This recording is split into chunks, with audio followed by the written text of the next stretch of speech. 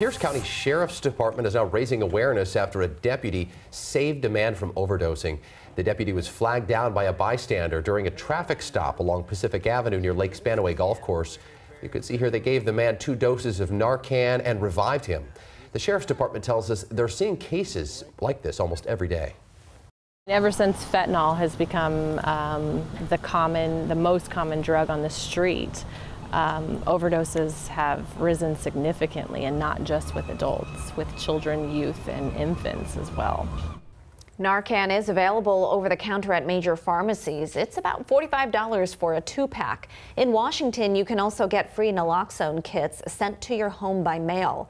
To order your free kit, text the word NARCAN to 206-448-4545 and we'll send you that link.